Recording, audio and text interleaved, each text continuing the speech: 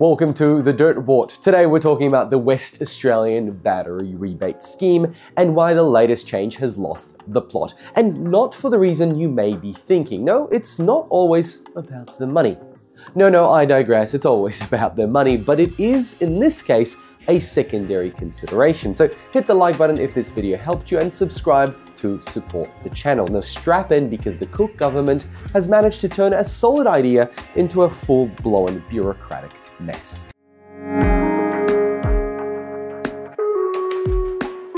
When this program started, it made sense. WA voted Labor in and battery rebates were part of the promise. And back then, it worked. You would get up to $5,000 off a home battery. VPP participation was optional. Your battery just had to be VPP capable. You didn't have to hand it over.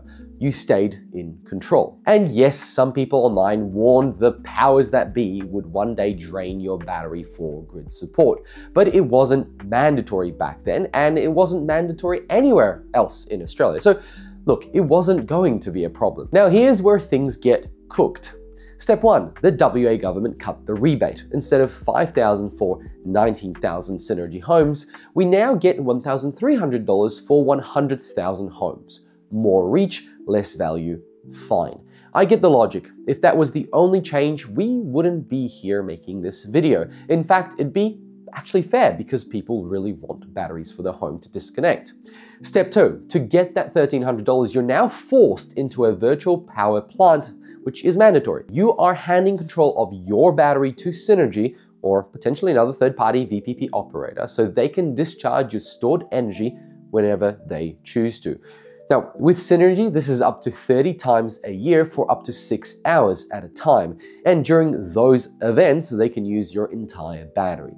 Now, you'll get paid 70 cents per kilowatt hour exported, which I guess sounds generous. Let's actually break it down. Let's say you've got a 10 kilowatt hour battery. That's 30 events times 10 kilowatt hours, which equal 300 kilowatt hours exported annually. Let's multiply that by 70 cents. That's $210 per year. What about a 15 kilowatt battery? Same math, 450 kilowatt hours exported, that's $315. And then if you're one of the lucky folk, you got yourself a 20 kilowatt battery, that's 600 kilowatts a year, which equals to $420 per year. Look, not bad on the surface, but what happens after those events? You'll likely need to buy that energy back during the night at one of those points. So at 34 cents per kilowatt, let's say for a 20 kilowatt hour battery, you're looking at about $204 that you need to spend to replace that 600 kilowatt hours per year. Your net gain, well, 420 minus 204, you get about $216 per year. Do that for a decade and you earn yourself a cool $2,160 from a 20 kilowatt system. And if everything runs perfectly and your battery doesn't degrade faster from all these discharges, then cool. So 10 kilowatt hour battery, that's $1,080. 15 kilowatt hours, $1,620, and of course 20 kilowatt hours, $2,160, plus that upfront $1,300 rebate. That's not free money. That's grid labor on a payment plan. You're giving up control of your hardware for what? $100 a year or $200? Now, a VPP could potentially reduce your battery performance. To be specific, it could mean that by the 10th year, your battery has much less total capacity and can become obsolete earlier. Not that it will fail. However, let's be clear, accelerated degradation may lead to earlier battery replacement, offsetting the financial gains from a VPP participation. The $2,000 that you might get after 10 years is not going to replace your 20 kilowatt hours of power. This is not even taking into consideration warranty implications. Some battery warranties have a little proviso, and make sure you read all the T's and C's, for total discharge usage. So if you exceed that before your 10-year warranty, it actually triggers and you lose your overall warranty. This is a serious downgrade caused by a VPP. And it's mandatory if you want your $1,300 plus maybe $2,000 over 10 years.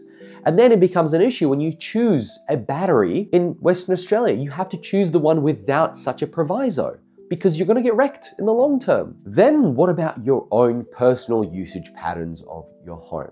If your energy needs align with VPP operations, the impact, well, it very may well be minimal. However, if the VPP frequently discharges your battery during times you'd prefer to be using your stored energy, it could be problematic. After all, having a battery at home means you disconnect completely from the grid.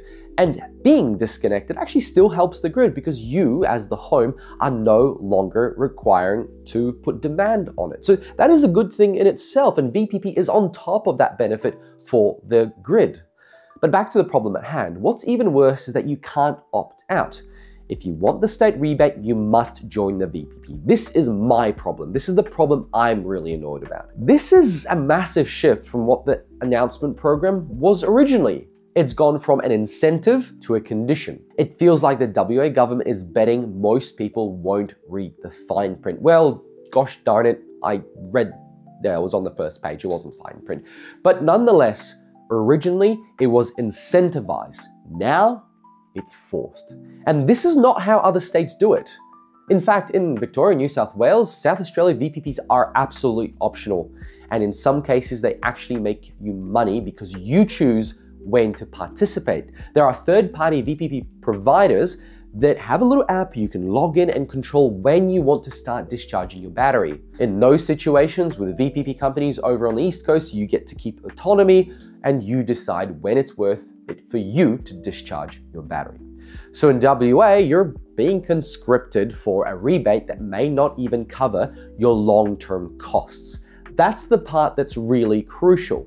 The 70 cents seems really nice at first. Of course, over time, you can calculate easily how much maximum rebate you can get. And in my opinion, the WA government needs to make the VPP optional, not mandatory.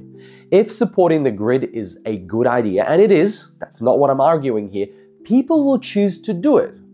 But for $1,300.70, it feels like a bit of a stretch to make it mandatory.